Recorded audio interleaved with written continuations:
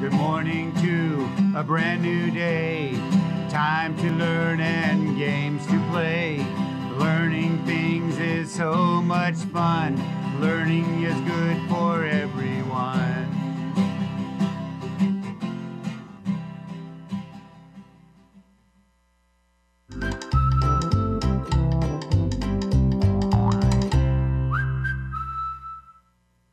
Good morning, fabulous first grade. Welcome back to our PBS classroom. I'm Mrs. Hammack, and I'm here to help you practice and learn all the skills you need to be an excellent reader and writer.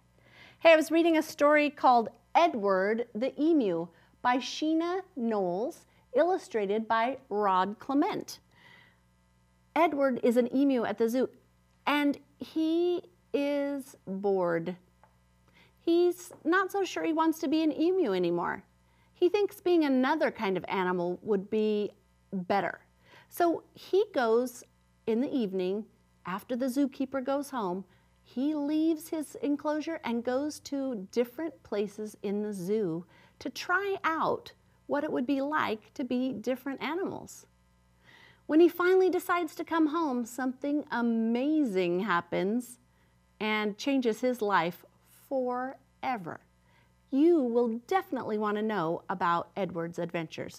Now, this story, even though it tells about true animals that live in the zoo, and some of the things that it says about those animals is true, this is a fiction story.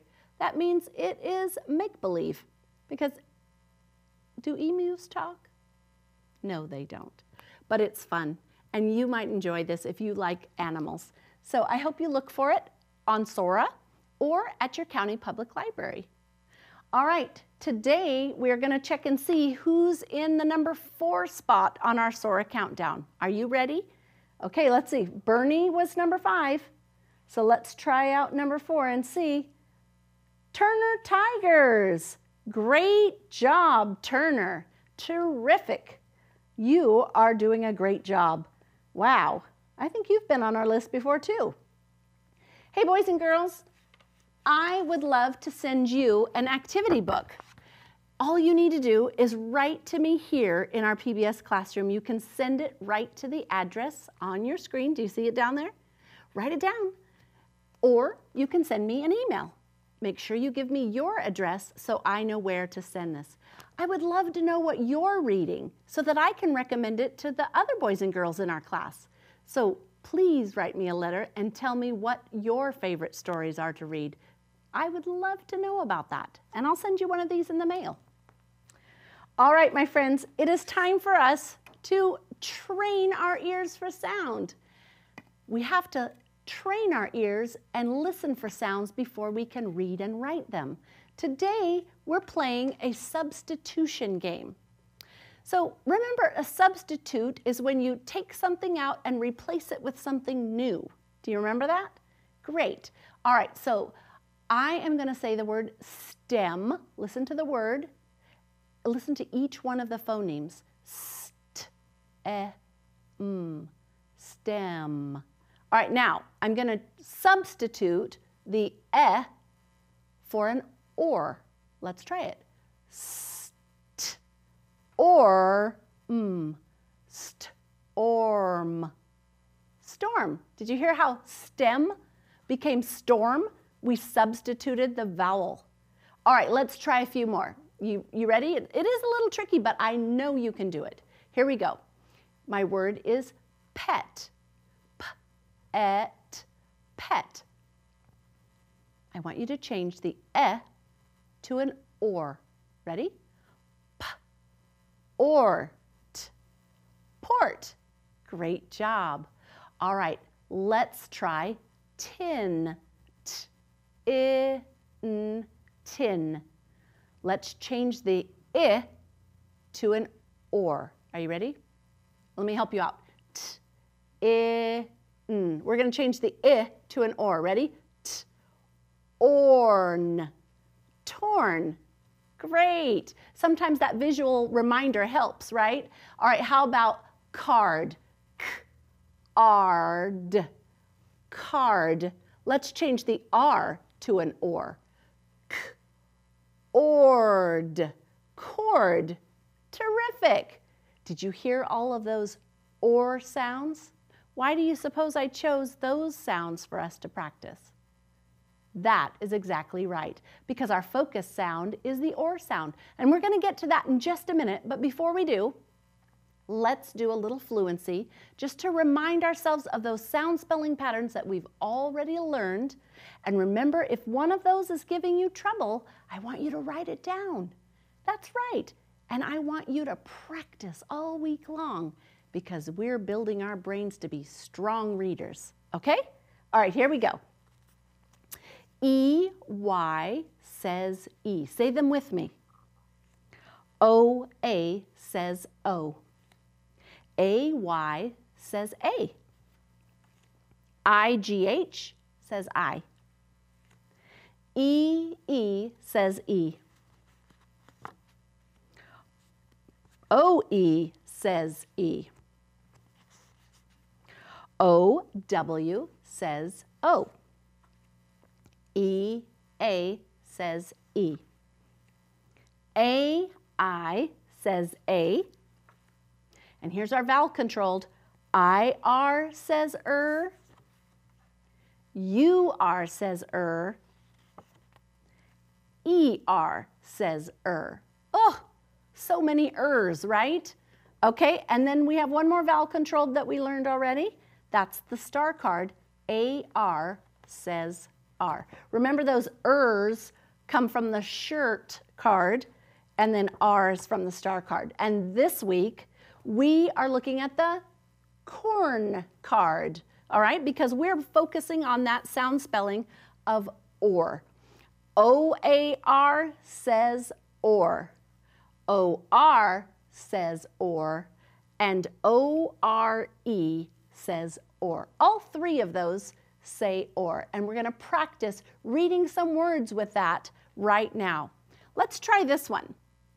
Remember that O-R-E and the sound that it makes. Here we have k, or, core. Good, let's try this one. P, or, ch, porch. Good job.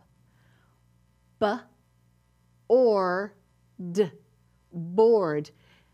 I want to show you something that kind of popped into my mind when we were reading just now. I want you to look at this word because I want to make sure that you know the difference.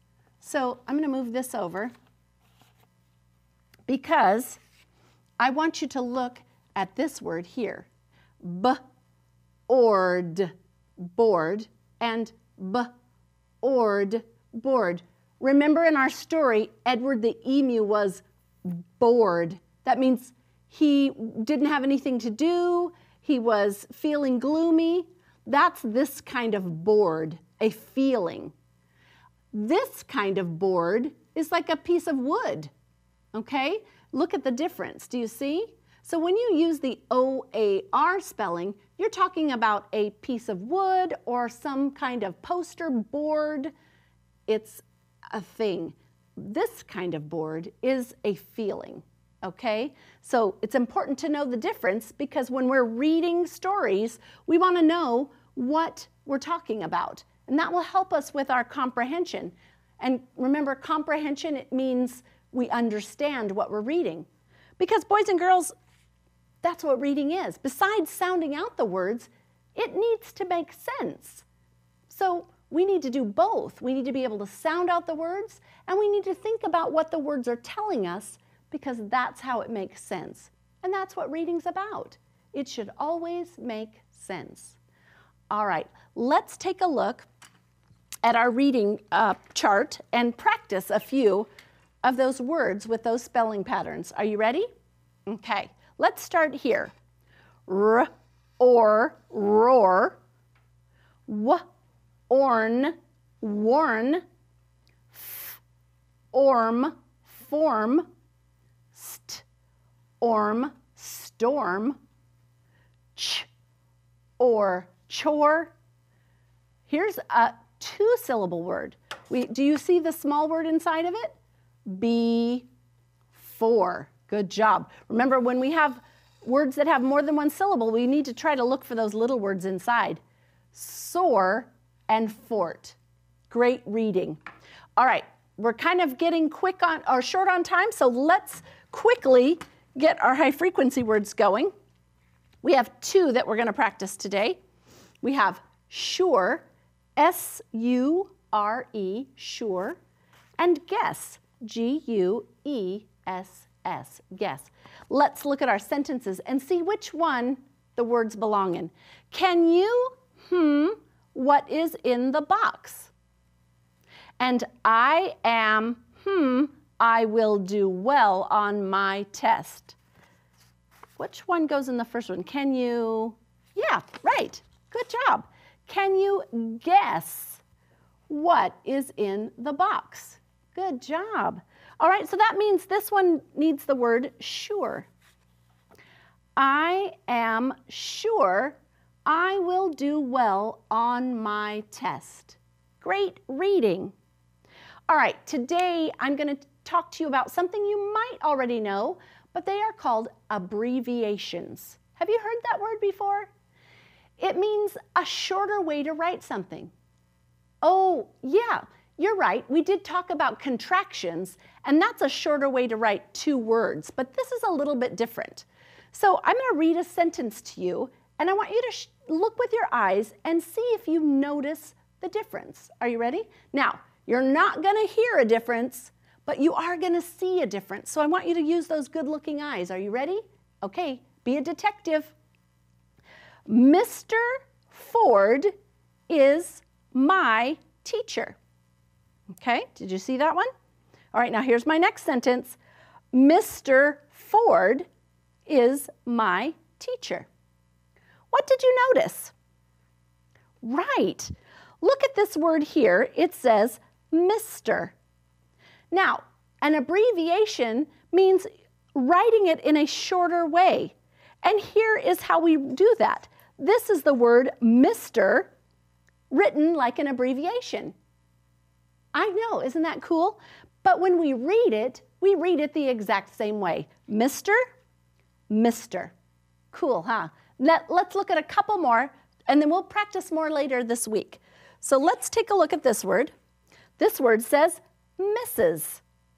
Mrs., like my name is Mrs. Hammack. And if I want to write the abbreviation, it looks like this, Mrs. Yeah, I know. I don't know why there's an R. It's kind of crazy.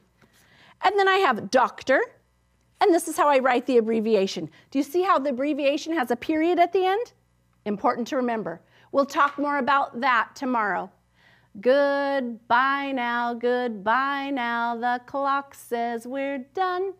I'll see you tomorrow.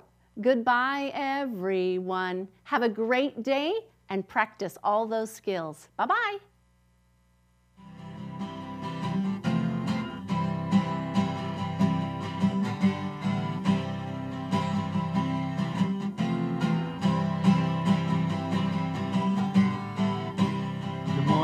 To a brand new day, time to learn and games to play.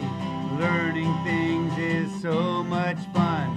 Learning is good for everyone.